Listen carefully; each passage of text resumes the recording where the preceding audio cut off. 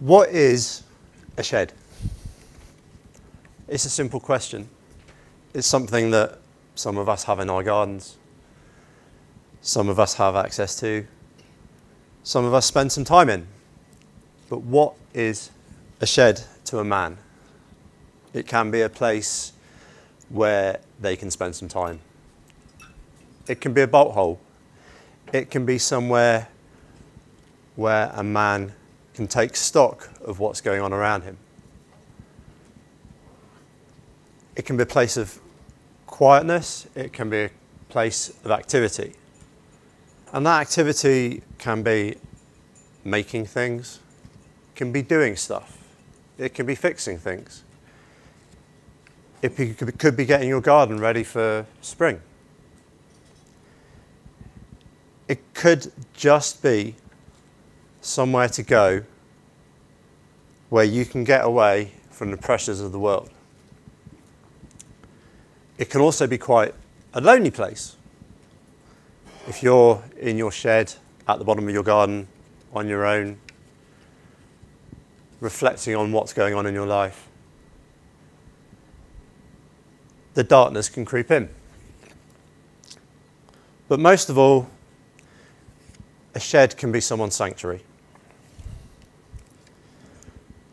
But that does beg the question, what happens when a man doesn't have a shed? Where can he go to do those things that we want to do? Where can we go to make things? Where can we go to perhaps socialise? Where can we go just to ground ourselves, to take stock of our lives? We could go to the pub. Pub's a great place. Pub's a great place to spend some time with your friends. Pub also serves alcohol. And if you're in a place where you're not happy, you're not enjoying life, life's looking a little bit bleak, suddenly alcohol becomes very accessible. What if you just go to the pub for a pint and a chat to your lifelong friends, and to have a social life? That's a great place, it's a great environment to do that in. But these days, pubs are few and far between in rural communities, and even in town centres, pubs are closing down, and not necessarily a place to go to get that quiet contemplation time or that quiet time with your friends. What will that mean to people? One of our shedders, self-explanatory, felt he had nowhere to go, no purpose anywhere anymore. And this story has come, this man became a shedder on the back of Thrive 2 years ago. I was sat in Thrive along with Marcel and Bella, listening to Patrick Abrahams from the Frome Men's Shed, talking about the shed and what it does and what the purpose of it was.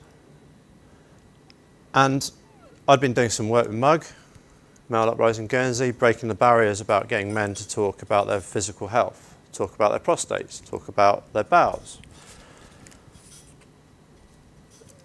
And we'd had a lot of success with breaking those taboos, getting people to talk.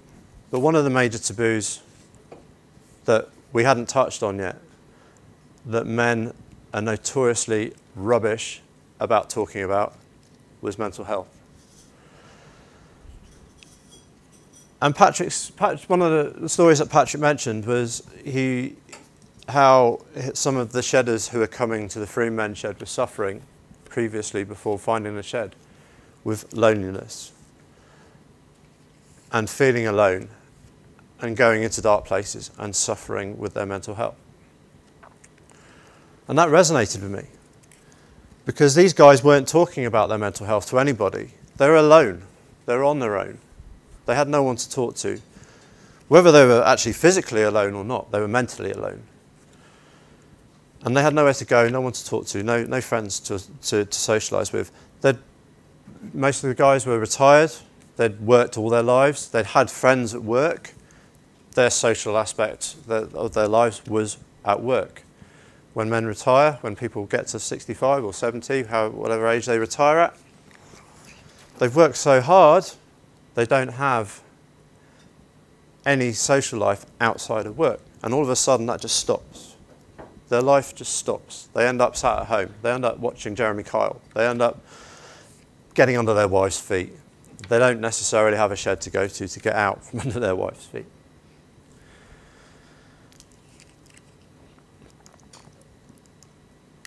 An estimated 8 million men in the UK feel alone, lonely at least once a week.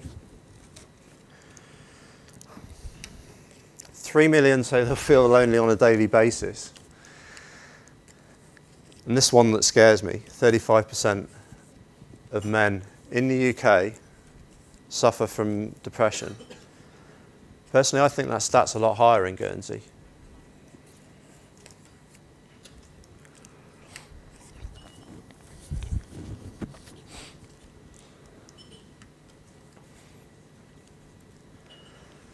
We know from the media, from talking to people, from hearing from people like Phil at Man Club, that since 2015, that number's doubled.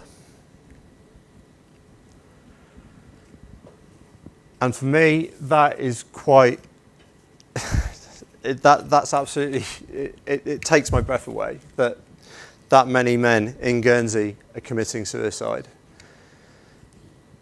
We don't know the reasons, but a massive part of that reason is that they don't have anywhere to go. They feel alone.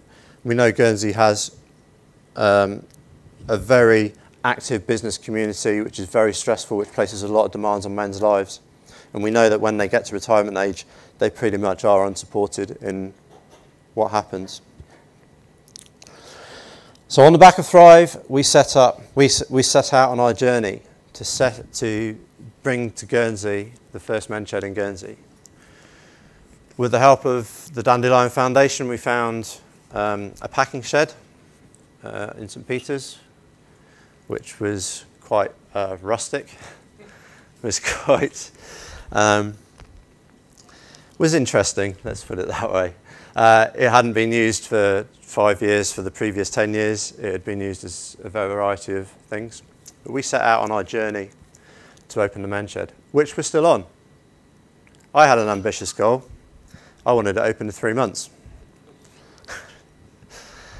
Then it was a more ambitious goal by saying, well, let's go open 6 months. We're still not open yet properly, but it's a journey that we're on. But one of the things that we have found over the last 2 years is that we've got guys coming to us from every section of the community, whether that's recently retired people, whether that's guys in their 20s. We've had ex-offenders coming to us who perhaps had not such a good start in life and they're wanting to turn their lives around. We've had people with addictions coming to us. They've stayed for a week, they've stayed for 3. They're still around, they're still helping us. But what the shed has provided is a centre in the community where they can go with no expectations, with no obligations, with no requirements to do anything other than just come to the shed. And they can do anything that they want to help us to get to our ultimate goal, which is launching the shed. Whether that's putting the kettle on or helping us put the roof on. The key to what we do is just what I've just said. There's no obligation. But what we want you to do when you come to the shed, do a little bit of work, talk a little bit of talk. But when you do it with everybody, involve everybody, speak to everybody. Whether it's just saying hello or having an in-depth conversation about what's going on in your lives. 2 of our shedders became very good friends through the shed. They started going for a coffee, for a pint, after being at the shed. Both of them gentlemen of a certain age. One of them, the conversation turned round to their health. And one of the guys had noticed the other guy pop into the toilet quite a bit. This is where the mug connection comes in really handy. They had a conversation about what was going on. Turns out he had stage 1 prostate cancer and has had treatment for it. That was on the back of a conversation that happened while these guys just got to know each other while they were working and talking, talking and working.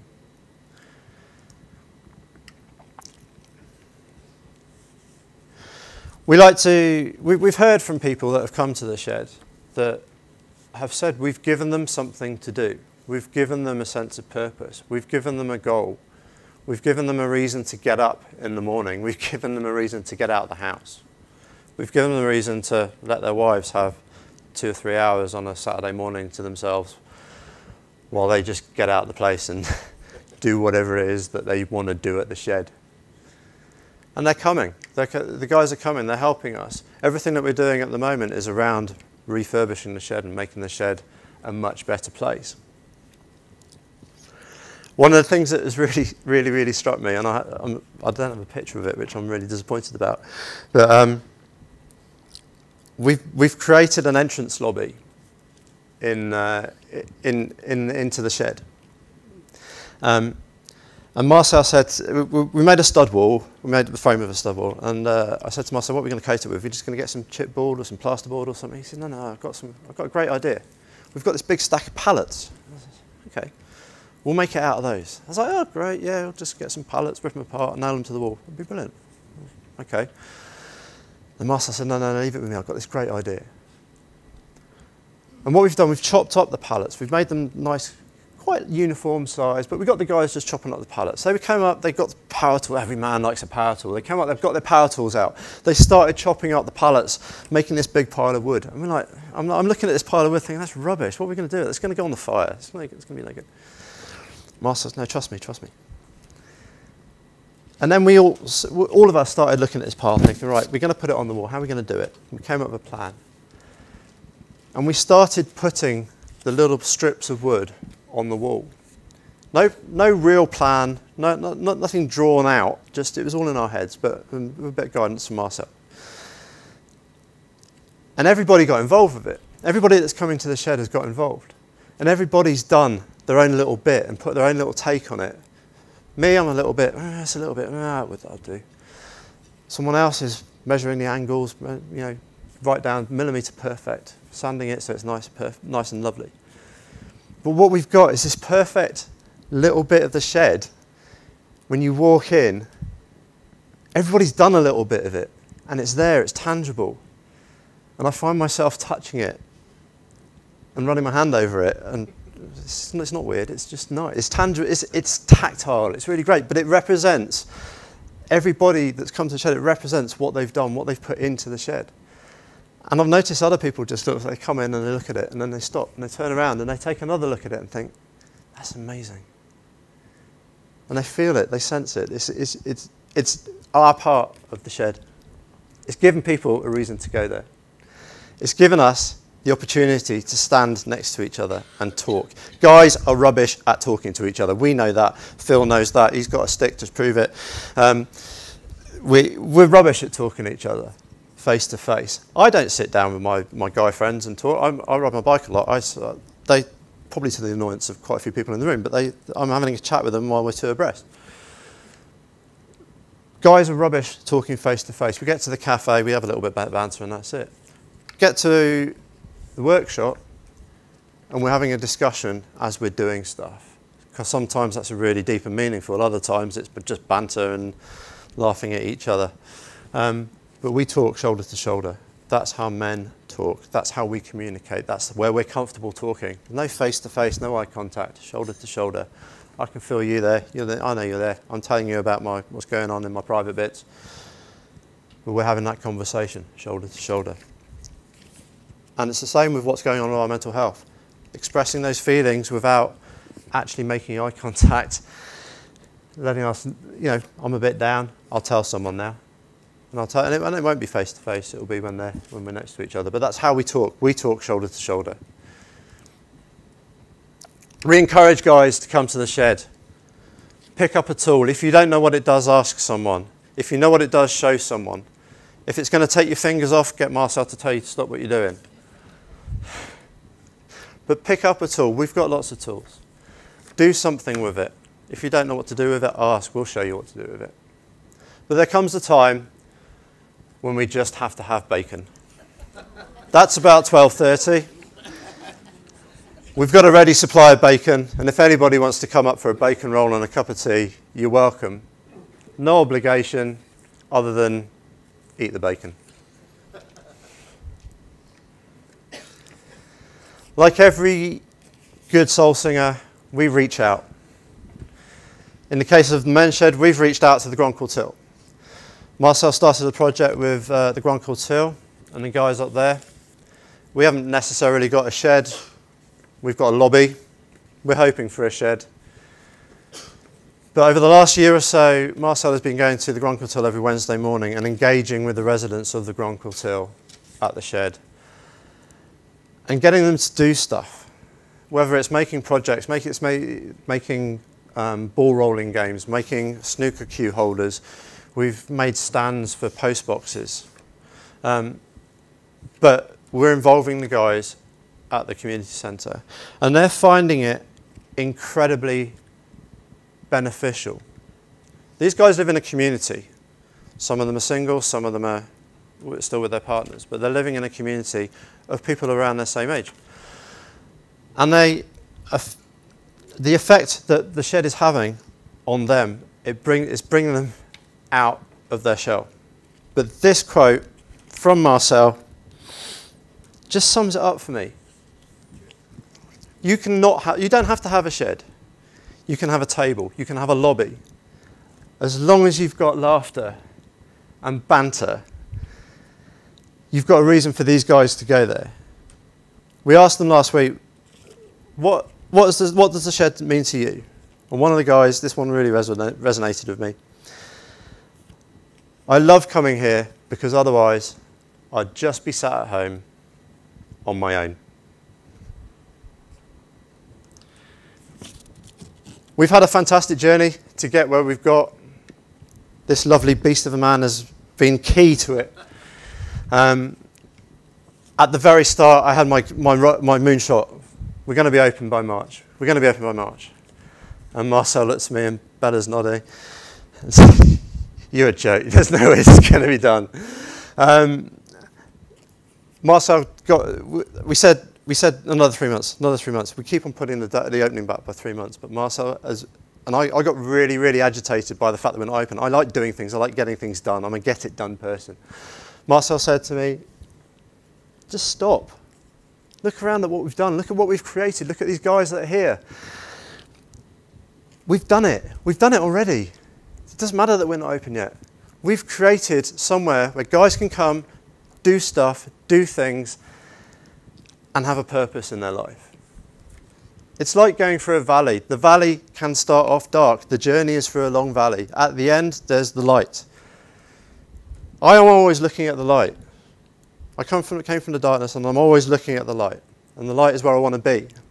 And sometimes I miss all the stuff that's going on in between. I miss the natural beauty of the valley. I've seen the natural beauty of the valley now.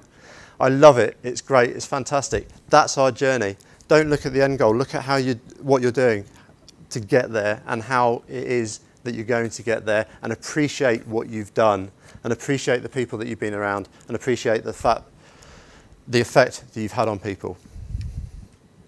Thank you.